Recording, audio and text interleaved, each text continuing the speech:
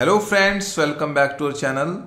In this video, I am going to ask you one Verilog interview question, and the question is related to conversion of a data bus of 24 bits to a data bus of 8 bits or a data bus of 3 bytes to a data bus of 1 byte. Friends, solving these type of problem statements not only help you to crack the interviews, but these logics are very commonly used in digital designs.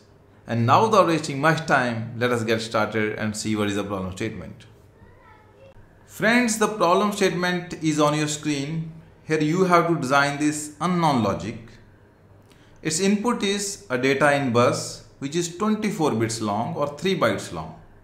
It has another signal which is 1 bit long. It is called valid, data valid signal, data valid in. And this is the clock signal where both input side and output sides are working. Now let us see the output side.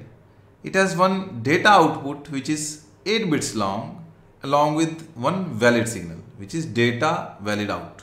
This is 1 bit signal.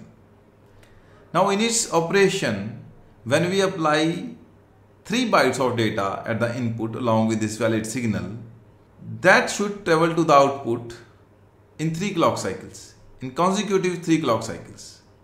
And the sequence of events will be, firstly we will transfer the LSB byte, then the mid byte, then the MSB bytes.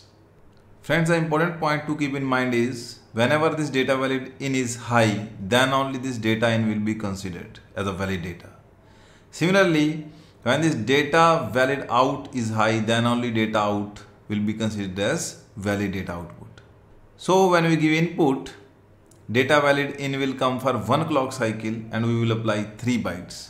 So corresponding to that data, we will give these 3 bytes at data output in 3 clock cycles, and this data valid out will remain high for 3 clock cycles. Then only this data will be considered as valid data. Friends, one last thing about the problem statement. Here is a note. As the clock on the input side and output side is same, so there will be 2 idle clock cycle after each data valid input to rate match between the output and input.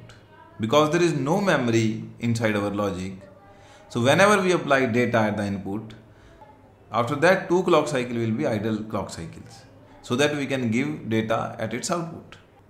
Now you have to write its Verilog code, and you can pause my video here. Try to think of its answer. If something comes to your mind, please write it down in the comment section so that we can start a discussion there. Otherwise, I will reveal its solution in the upcoming videos. Those who want to know its solution, please don't forget to subscribe my channel, and to get the notification of all the upcoming videos, don't forget to press the bell icon. I hope that this video will be interesting and informative for all of you.